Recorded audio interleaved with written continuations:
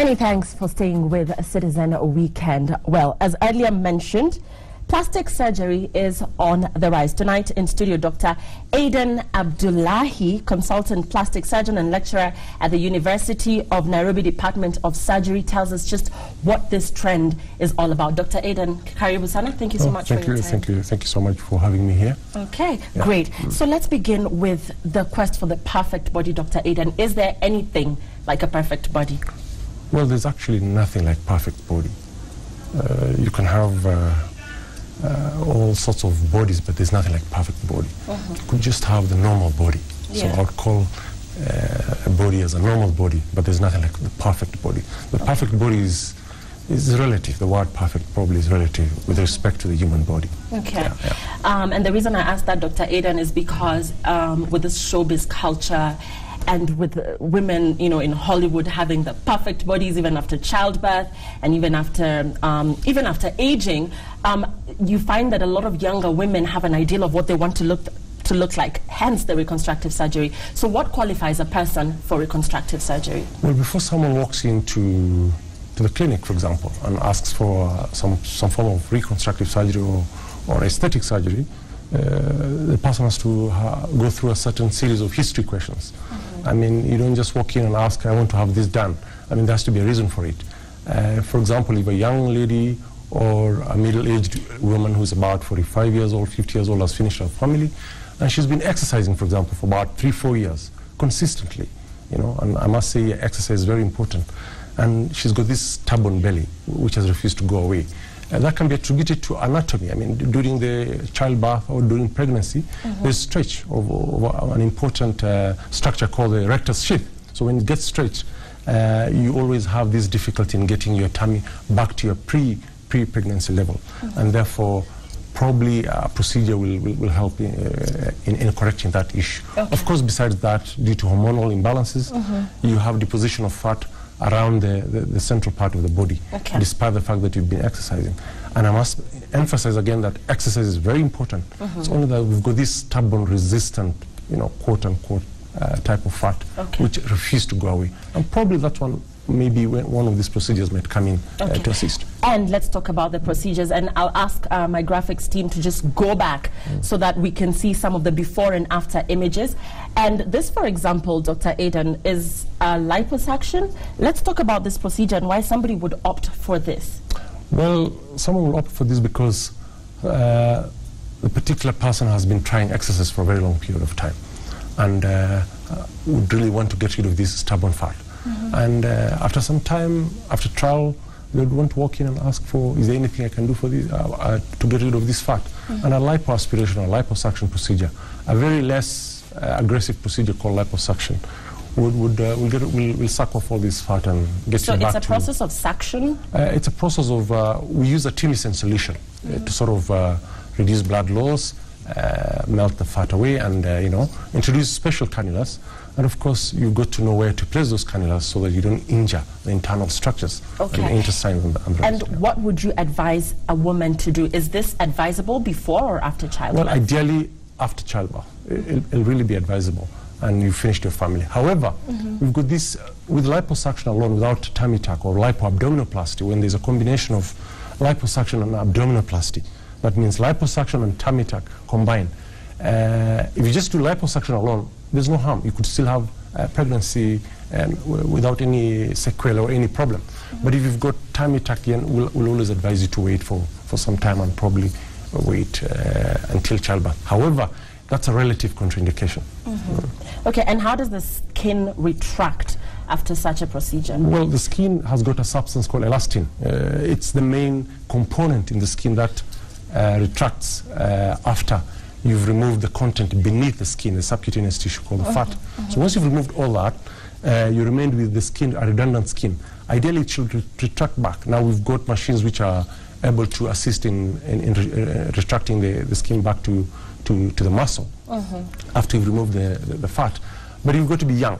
I mean, if you're a young person with enough elastin, that will be very good. But if you're an elderly person, over 50 or 48, I wouldn't say elderly 50, I mean, let's say it's over 60, then probably that skin will remain redundant there, and a form of excision will be ideal for that matter. Meaning a tummy tuck then would yes, be. exactly. Okay. Just to add on to that, in abdominoplasty, you'll have to strengthen the muscles inside because they're all lax, after multiparous, after a woman has had children for some time. So you've got to really tighten all that for some time and make sure that you've got a tight internal part. Let me put it, rectus diastasis is a form of a hernia. I wouldn't call it exactly hernia, but it's a form of a hernia whereby your internal content, like your intestines and the rest, are able to bulge out.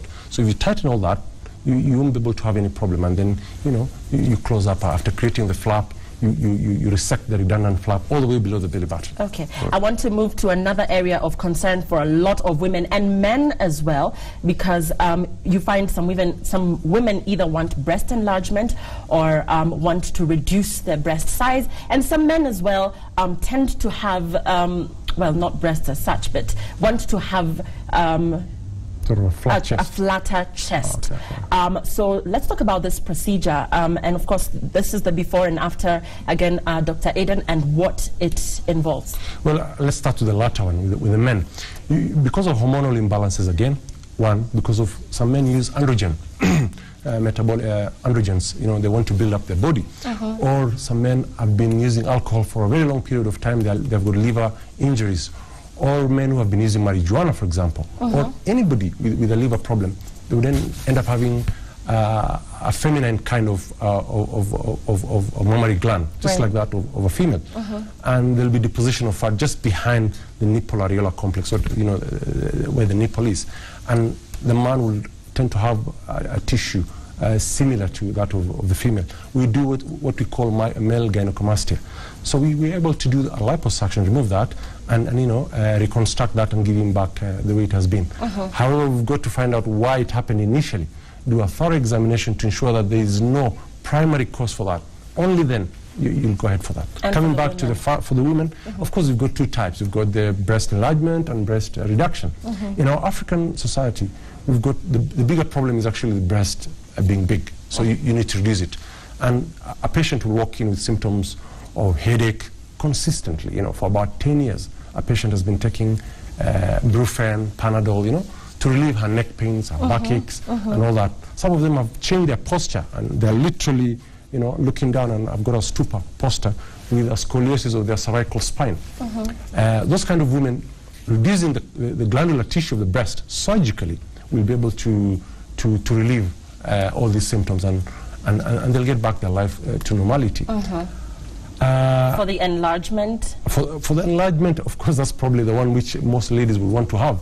This is basically done in two aspects. One, if you want to have it done because you've had multiple pregnancies and you've had breastfeeding for some time, and the tissues have atrophied, have decreased, and you've got a dropping. If you feel that you're not comfortable with it, I'm not saying it's a treatment. I mean, if you're not comfortable with it, then maybe you'll have to have it lifted up. There are two ways to lift it up. One is by implant. You can put it behind the muscle, a muscle which you call pectoralis major muscle, or you can put it in front of the muscle. The other way is by fat grafting. Use your own fat, okay, autologous fat, and graft it into the breast tissue so that you've got your previous breast size. However, these are choices. Yes. These are not treatments. What I want to ask is about the silicone, Dr. Adan. If I still want to have a baby after having silicone put into my breast, am I still able to breastfeed? Yeah, that's a very good question. If you've got this, 1 in 5 ladies will not be able to breastfeed. 1 in 5 ladies will not be able to breastfeed. If you place these implants behind the muscle, you're not interfering with the ducts, the milk ducts, so you'll be able to breastfeed. On the other hand, you can do a dual plane. You put 70% of the upper pole behind the muscle and 30% in front of the muscle, and you'll be able to still breastfeed. However, 1 out of 5 will not be able to breastfeed. Let me also put it this way, that breastfeeding is mandatory, it's advisable, and there's no substitute to it. And women should breastfeed. Okay, and I want to talk about African skin, Dr. Adan, which is more prone to keloids and hypertrophic scars, and how then to manage that after procedures such as these, the liposuction, the tummy tucks, the breast implants, which will involve a bit of incision. So how to manage such scars and just have a seamless healing process. I get you, So what happens is, when you do these surgical incisions, after closure, whatever procedure you're doing, the African skin is prone to develop scars which are much more conspicuous than that of the Caucasian, for example. So you'll be able to have huge scars, or you can even have keloids or hypertrophic scar. It's important the doctor or the physician, the plastic surgeon, takes a good history. If you're prone to that, then you'll have to undergo through what's called scar management to make it as less conspicuous as possible. And that can be done with injections and a couple of scar management adhesives that are used. However, even the type of suturing done during the final closure after your procedure determines the quality of the scar on the human body, particularly the black skin. Okay, Dr. Adan, before I move to another critical issue altogether, which is burns, I want to talk about plastic surgery as a whole and this whole aesthetic surgery. Would you say that exercise is a better option, or perhaps is this the trend that the country is moving towards? Let me tell you, exercise will always be the better option. Exercise is not only for the body, it's all for it helps the internal organs. You're able to get rid of many diseases, you're able to prevent a lot of diseases. So exercise is a must. If a patient walks into my office, for example, the first question I'll ask is, have you done exercise? Yeah. Question number 2, if I don't exercise after, for instance, a liposuction, which totally makes my tummy flat, does that mean that the chances of me getting that bulge back are higher, and will it be worse than it was before if I don't exercise? Initially, we'll have to really counsel you and talk to you. If we've done a good job on you and given you a very good results and you're very happy with it, surely it'll be unfair for both the performer, the surgeon, as well as you to go back to a couch potato lifestyle. I want to talk about yet another procedure before we move to the burns, Dr. Adan, before I forget. There's this sagging skin, and right here, this is what I'm talking about. A lot of women have to deal with this, even after exercise, even after living in the gym, literally. I will be showing you that image shortly. Dr. Adan, what can you do for that sagging skin that just won't go under the arms even after hours and hours spent in the gym? Well, the best is, first of all, you go to liposuck that fat, and then after that, you'll have this sagging skin. You've got to resect it. And the procedure is called brachioplasty. And once you resect it, it shouldn't come back again. Okay, so still same liposuction. And then you resect the skin as well. Okay, and then you tuck the skin. Okay. And of course, you place your incision away from the external part, probably on the middle or rather in the inner part. So Dr. Adan, moving away from the vanity, let's talk about burns and the fact that burns and wounds, they are, of course, a phenomenon that a lot of people, particularly those that live in the lower income earning areas, the stove explosions and what have you. And a lot of children, even in the burns unit in some of our national hospitals. What are you as plastic surgeons doing for such cases? We've got an association called the Kenya Association of Plastic Surgeons, CASPRAS, and I urge all the members of the public to go and log into the website. We've got also the Burn Society of Kenya. The aim of this is to reduce the immense mortality and morbidity associated with stove explosion, electrical burns due to wires hanging there. Huge numbers of our young people are dying and having amputations because of these burns. Stove explosion is number one, and that's kerosene, adulterated kerosene. So it's mainly common in the slum areas. Yes. And at the Kenyatta National Hospital, we are really burdened. It's a big disease burden, both economically to the hospital and to the country, as well as to the free staff that we have. So the best way will be prevention, and we intend to start a preventive program with the Burn Society of Kenya, together probably with the Kenya Power Lighting Company.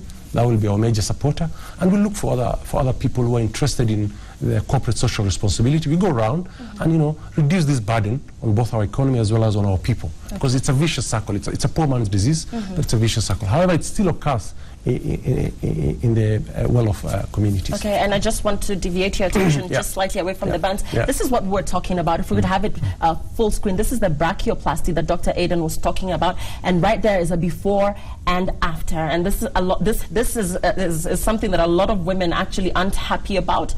And so there you go. That is what brachioplasty is, and there's the before and the after images, and Dr. Adan there explaining that liposuction and a bit of a nip and tack after that, of course I don't know the medical term for that, Dr. Adan, will actually take care of that. I want to talk about, as we wind up, Dr. Adan, breast reconstruction after a mastectomy. Women that have lost their breasts to breast cancer, and whether you're able to reconstruct a breast to what it was like before, just to the exact feel and, of course, look of what it was like before. Good. We've got a lot of ladies who have had mastectomy due to tumors, breast cancer, and quite a number of them have achieved curative status. And they've got one side nothing, and the other side it's very normal. So this can be reconstructed. You can use your own tissue. You can swing a flap, a muscle we call latissimus dorsi, and bring it up in front there. But on the other hand, if you're not interested in all that, you could still use a tissue expander, get enough space, and place an implant so that you've got symmetry of both breasts. And these are patients who have had curative stages. On the other hand, you could still use a fat graft, get your own fat, and place it in front of the muscles, and get a symmetry achieved for both. So the fact that you've undergone mastectomy due to cancers of the breast does not mean that you can live like that. There's a second phase to the treatment.